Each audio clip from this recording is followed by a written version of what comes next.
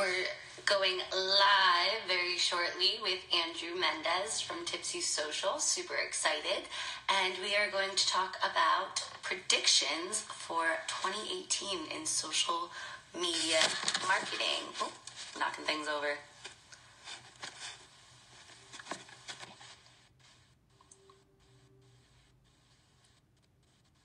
Hey. Everybody has their coffee ready. Hey, Andrew, how are you? Good, how are you? I'm doing great. How was your holidays? Good, how are yours? Oh, they were great. Lots of family, lots of fun stuff. I see you have your coffee ready. Love that. Always. My mugs. That's great. Hey, Rashad, welcome. Good. So, super excited to have you on our coffee talk. How are you up in up? I think you're breaking in and out, Kels. Let's see, can you hear me now? Sort of. Sort of. We better? Yeah. All right, perfect. So, how are you freezing up there? Because I'm freezing down here. I mean, it's pretty cold. It's definitely cold. I'm sure. Although I spent last weekend in Erie, Pennsylvania, so... Is it colder down there? Pretty cold. Oh, good.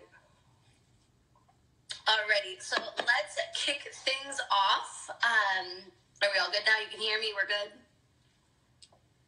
Awesome. All right, so let's start off with, why don't you give me two things, two social media marketing trends from 2017 that really jumped out at you? So I'd have to say, there was a lot that happened in 2017, as we all know. We predicted that, video would take off, and it did, and it far surpassed anybody's predictions. Video is definitely the way to go. So I guess I would say, video definitely made an impact. It definitely showed a lot of small businesses that you might want to up your game, not be posting just plain content statuses. We don't like to read anymore. We don't like to read. We don't like to look at things. We like to watch videos. And then also, I think influencer marketing blew up in 2017. And I think that we're going to see that continue into 2018 with things like, DJ Khaled with Weight Watchers. Two totally different things.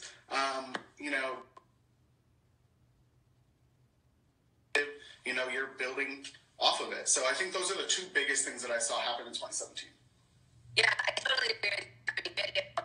We all did video crazy.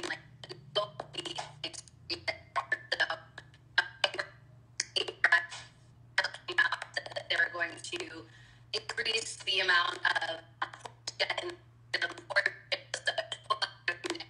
and influencer marketing. It's so funny because the government recognizes you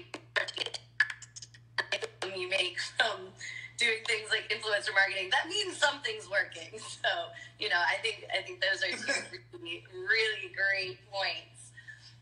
Okay, so let's tackle Facebook first.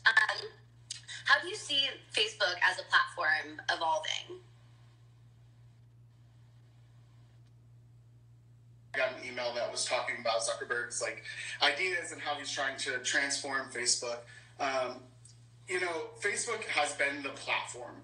All these other platforms have come out, and yes, they've been successful, but nothing's been as successful as Facebook. It hits people of all different age ranges. It touches everyone. And I think that as a platform, it has been successful. Every day I feel like we're getting new features added, and we're seeing new, things going on. I do think that Facebook is heading straight for a collision course between what consumers want to see versus what they need to actually make money. We're seeing we're inundated with Facebook ads. Everyone's talking about it. Everyone knows that, Facebook is overwhelmed with advertising.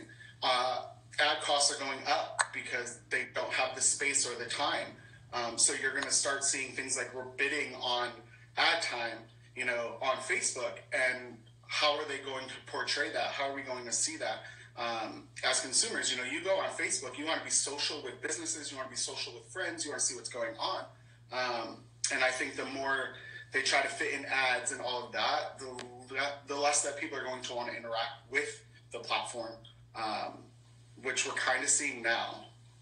Yeah, I mean, I definitely kind of got that feeling when they started to roll out the beta for having a different feed for businesses as opposed to not showing them on your personal page anymore. And, organic is just non-existent. Facebook is totally pay to play. And so I really see some other businesses getting kind of frustrated with Facebook because, like you said, it is completely inundated with ads. Supply and demand, those ad costs are obviously going to go up continually. And even though Facebook has been that rock of a platform, I definitely see it running into some issues down the line of, like you said, trying to supply a service to their customers, but then also needing to pull in that revenue from the businesses. So I totally agree on that. So with that being said, how do you feel about the saturation of ads on Facebook?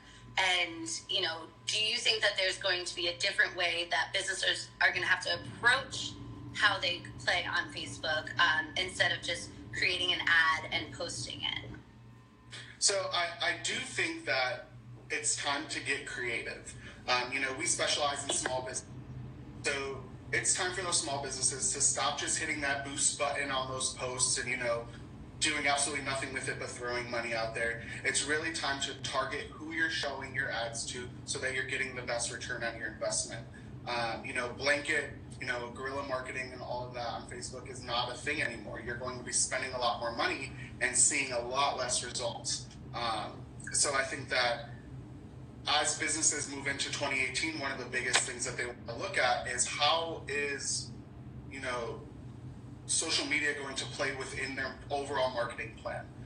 One of the biggest things I say is that Facebook, all social media is a tool as part of your marketing plan. Yes, you can monetize off of social media, but generally you're using social media to monetize on something else. So how are you using that? What is the purpose of it? And making your ads stand out as well as, convert. And like we said, video is the way to go. People want to see it. People want to interact with you. They want to see the face behind brands. So video ads are definitely where I would push. Yeah, definitely agree with you there. I think people are going to have to get a bit more creative and really focus on targeting. A lot of times we have clients that say, well, I want everybody to see my ad. I want to reach everyone. And the answer is, well, that's nice, but not feasible. You really need to focus in on who exactly you want to target and start speaking to them in the way that they want to be spoken to, when, where, and how. So really, really great point. Let's switch over to Instagram. So Instagram, obviously, sister companies with Facebook. Hey, Instagram. But hugely up and coming, be it because of the merger or not. The Instagram is just absolutely skyrocketed in the last year. So do we think that there's going to be a bit of a competition with their sister partner on Facebook? Yes, I do. I think that Instagram has become the easier platform to interact with as a business, as a customer, as anything. It really allows you to not only tell people about your business to, gain a following, but it also allows you to be a little more personable. It allows you to, do things like this, go live, but have a conversation while you're live with someone. And, when you're looking at ads on Instagram, it's not as annoying, I would say, as when you're looking at ads on Facebook, because they're very picture oriented. Instagram is about showing emotion. It's sharing imagery. So when you're building those ads, you're building for that purpose. So I think that as Instagram starts to get bigger and bigger, which we've seen it grow. I think that, people are going to start seeing a better return on their investment, if not a better growth in their following, which in turn turns into, growth on their investment. Yeah, I can definitely see maybe an overtake coming up soon. It's great that they merged because you do start to get the two algorithms, all the information in one, which, I think is fantastic. The better they can map out where your target market is, the easier it is for you to reach them. But I see Instagram, like you said, it's so much easier to connect with people, hashtags, tagging, and you can still get a bit of organic reach on Instagram, which, like we were saying, is non-existent on Facebook. So I totally agree that you can connect with people easier, through hashtags and tagging, searching, commenting. I mean, as Rashad, one of our clients, says that he hates Facebook, and we talk about this a lot, but it is so limited on your business page, to search people, to connect with people. It's really all about people coming to you on Facebook, whereas Instagram, you can actually go out and actively seek followers, friends, interactions, and things of that nature. So totally agree with you on that. Now, do you see any big changes coming up in Instagram? Well, one of the big predictions for 2018 is the increase in use of chatbots and trying to engage via, things like Messenger, because that's where people are participating. I never thought it would be a thing. I never thought we'd lose text messaging since it's a feature that we all have. But it seems that Gen Z loves to message using Facebook Messenger and DMing people. So, I do think that Instagram just came out with a new platform. It's not very well known, where they're trying to, monetize that whole messaging experience. But I do see that an increase in feature ability of, chatting with people back and forth, maybe something that we see, as well as an expansion in the way we advertise on Instagram. Obviously people advertising on Facebook have the option to, push it to Instagram. Worst idea ever. So right now, if you're, advertising from Instagram, you're really just boosting an Instagram post that you have natively to try and get a broader audience. Whereas I think we're going to start seeing individual features built into the app for businesses. Very, very interesting. All right, now the big question, Twitter. Is it dead or is it re-emerging in 2018? So if you would have asked me this question a week ago, I would have said Twitter is dead. It's, as a marketer, I studied Twitter, and I never agreed with anything I studied. So a week ago, I would have said, no, don't even bother. It's worthless. However, last week, I was spending some time with a group of Gen Zs, and they were talking about how they were tweeting everything. Oh, this person just tweeted this. So I was like, what are you guys doing on Twitter? And they're like, what do you mean? Like, nobody's there anymore. We only use Twitter. And I was like, what about things like Facebook? They're like, Facebook's for old people. So I was like, interesting. So I guess I'm old now. That's fun. But that's really what they, the Gen Z, which is the new target market for a lot of marketers, really is still tweeting away. They're following, Twitter, I feel like sort of died off in the marketing world because it was very hard to see a return on the efforts you were putting forth. You had 140 characters to make an impact, to build a following. And when you're working in the marketing world, 140 characters may not be enough to kind of build off of or to continue your strategy unless you're using it as like a support forum. People go on and complain about your product and you can talk back to them. Amazon has that. A lot of big brands have that. So I think that it's not dead. I think that we just need to reinvent the way that we use it, if that makes sense. Yeah, no, I definitely agree with you. And, same thing, if you would have asked me a month or so ago, I'm like, forget Twitter. Don't even put your time and effort into it. No way. But you know what you said about Gen Z, I think, is a great point because there's so much more focus on authenticity. So when you have that very limited amount of characters to get your point across, you're getting very straightforward information. I think the real time kind of aspect of it is very, very attractive to Gen Z. And I agree. You know, I think that Facebook is, you know, it's kind of, I always say to my new customers, Facebook's like Coca-Cola. It is a staple. It's massive. It's not going anywhere. It's probably not going to change, and you're still going to buy it anyway. So I do see the kind of point that they brought up with Facebook's for old people, because it does have a wider range. It was around for a lot longer. But I think what's going to attract people back to Twitter, besides the obvious popularity it has amongst the political scene, now it's getting a little boost from that. But I think people are really going to start to crave that interaction again, as opposed to advertising just saying, this is my product, this is my product, this is my product. You know, kind of the sense that traditional marketing moved into digital, where it's just telling you what it is.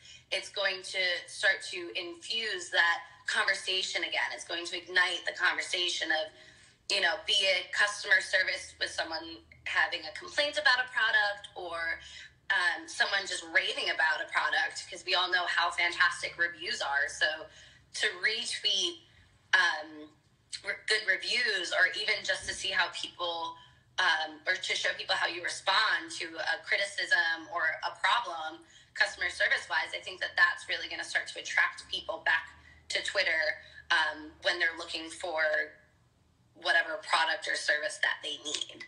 So great points. And Twitter is not dead yet. You heard it here.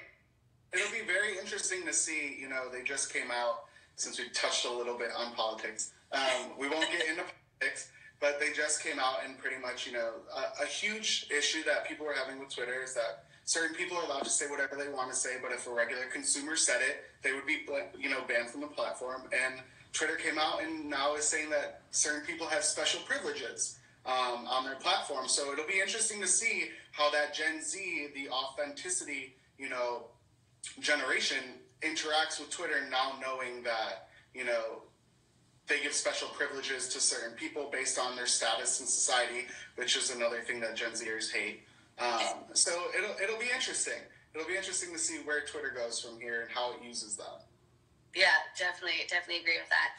So I would also love to touch on YouTube for a bit. So YouTube is, I feel like, kind of a silent player for people when they think of digital marketing. They don't really think of YouTube right away. But, you know, how many times do you go on and YouTube something a day, whether you want to listen to a song, or you need to know how to fix a pipe underneath your drain because you don't want to call a plumber. So how do you see YouTube kind of tapping into that digital marketing and ads generation? So YouTube is definitely a player. They are a very silent player, but they're a player in the fact that most people don't think of it as a platform.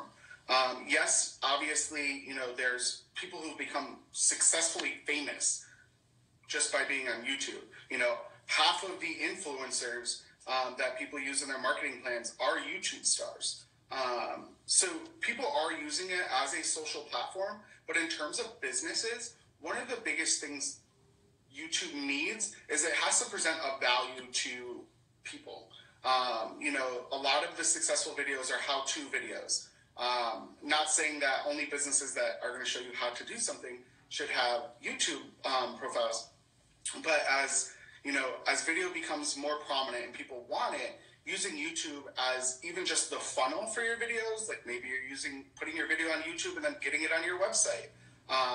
You know, using that so that you can build a following on it, and telling that story through YouTube is going to be huge. Providing that value. In terms of ads, YouTube's been interesting with their advertising techniques. I think that they tried something. It didn't work.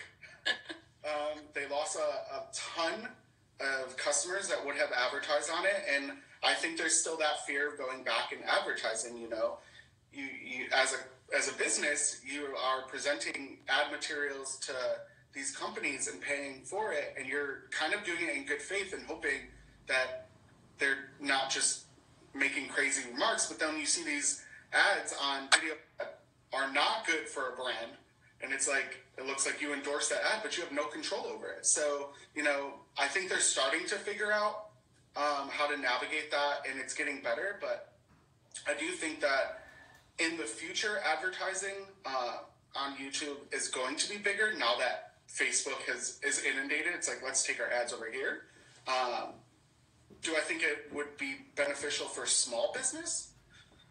I don't know. That's still to be seen. You know, even recording a video is expensive for a small business. So getting that ad recorded and put together, and then getting it on YouTube and advertising on there may not see that ROI immediately that small businesses are always wanting to see.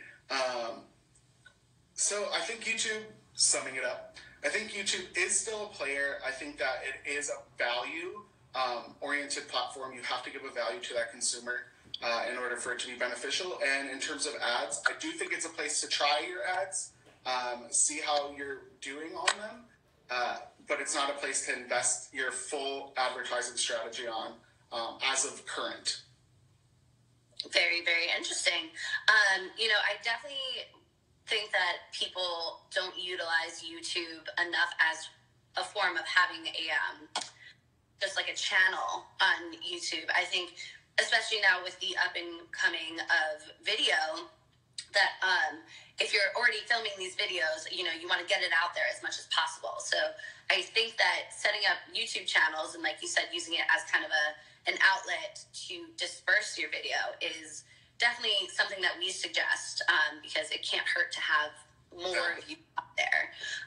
But I definitely see what you're saying with the advertisement.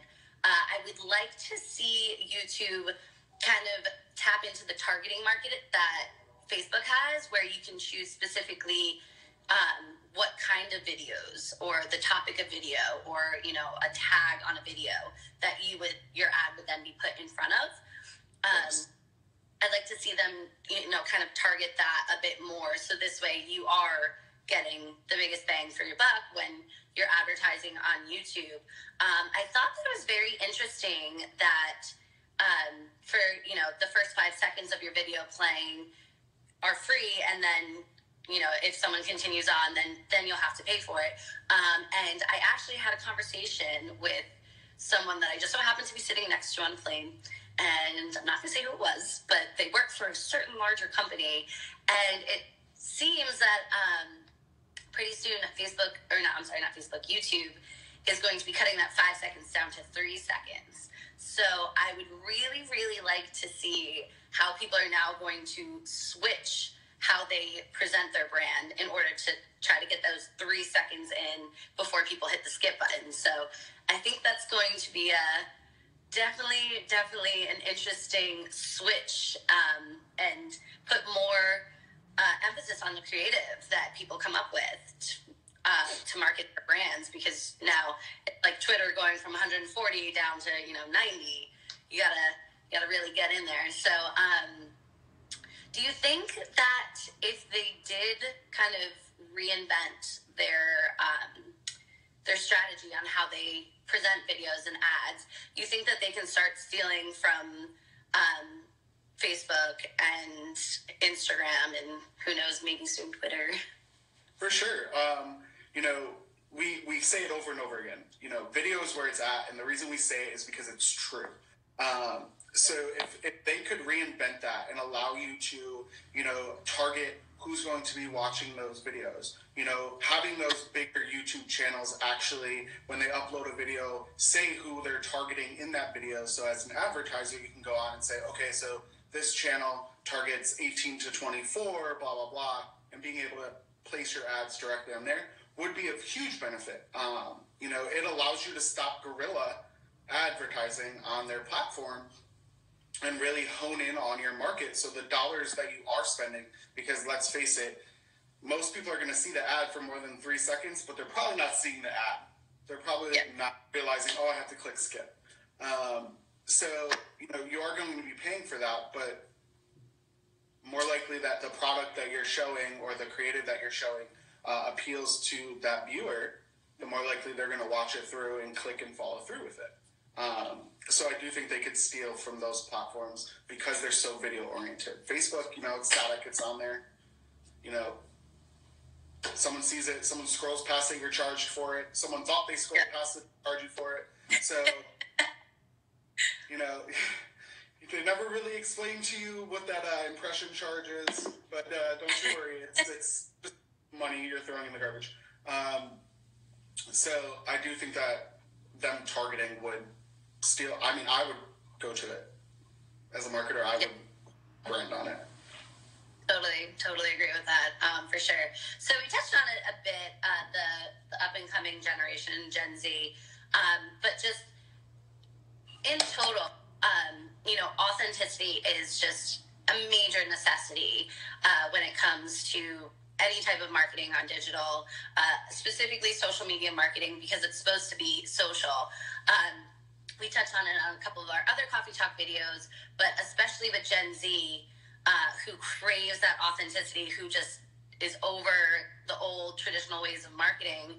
But the other generations as well can definitely see through any type of wool you're trying to pull over their eyes.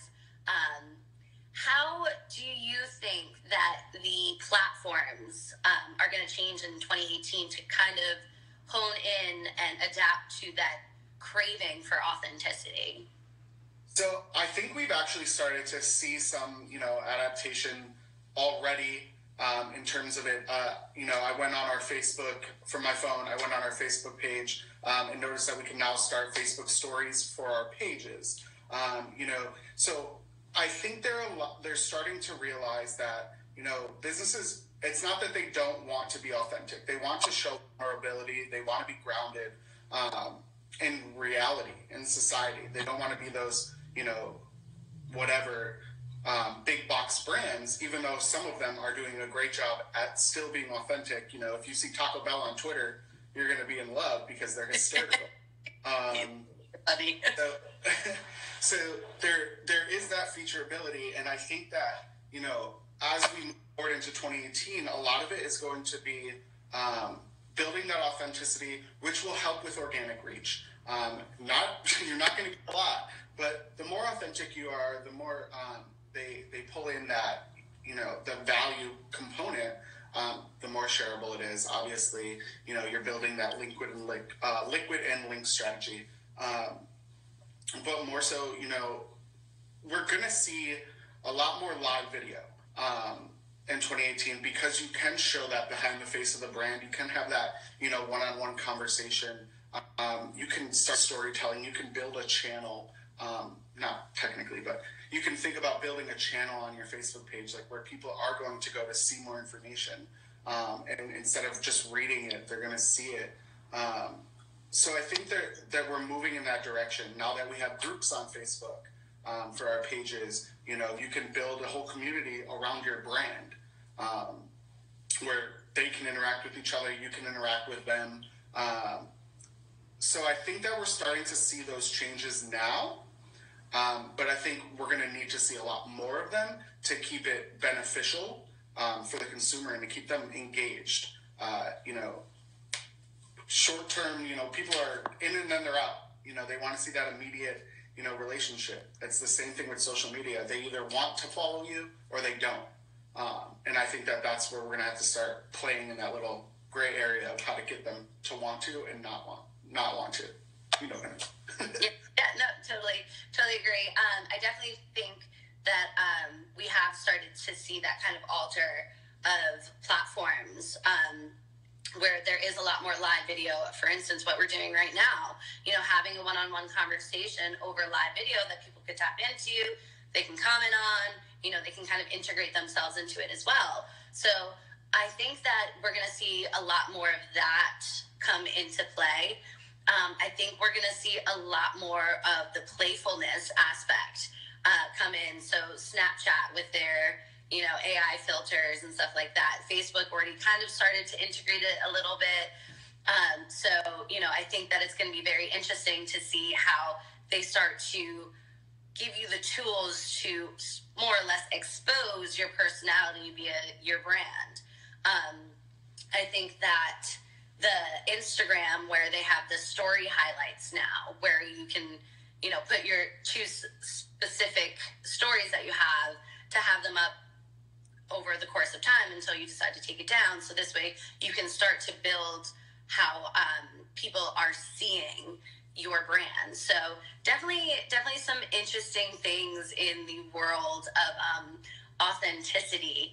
So just to continue on that, the platforms are definitely going to make some changes in order to help facilitate brands to bring through that authenticity and that personable humanization of their brands.